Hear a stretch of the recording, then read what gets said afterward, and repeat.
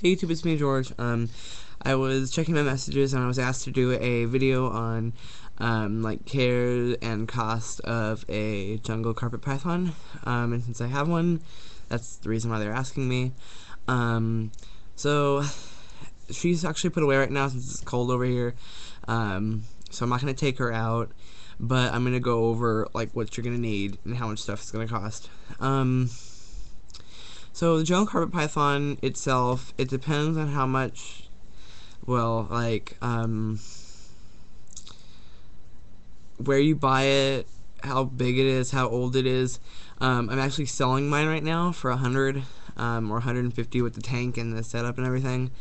And it's like 2 years old, maybe 3. But it depends on really where you get it, so just look at your local stores and stuff and check how much it costs. For the tank, it depends also. When they're smaller, you're not going to have to pay as much to buy a tank, but you're going to want something tall, because they're a jungle snake, they like to climb, and as they get bigger, you're going to need to buy a bigger tank because they just need to be able to, you know, fit comfortably in their tank. So tanks, mine, I would sell,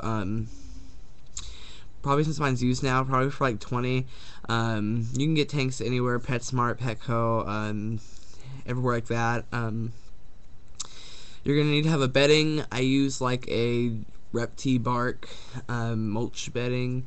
But you can also use like the little bark. Just make sure that there's like really check out where you're getting it and everything, because mine had mites in it.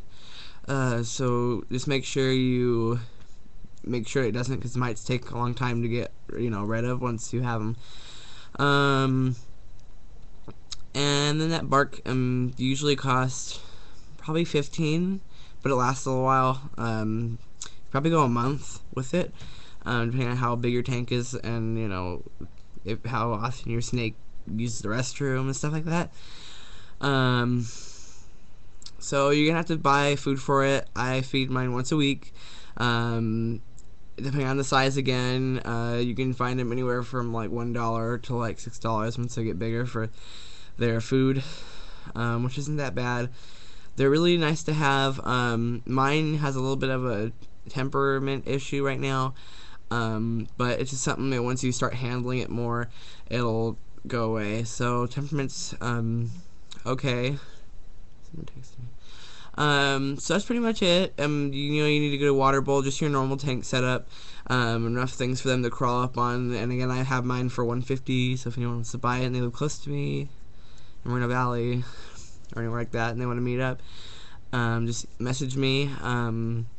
So that's pretty much it. If you have any other questions or I didn't get all that you needed on this video, just leave me another comment or a question asking or telling me what I need to get specifically, and I'll be glad to help you guys. So until I see you guys next time, peace.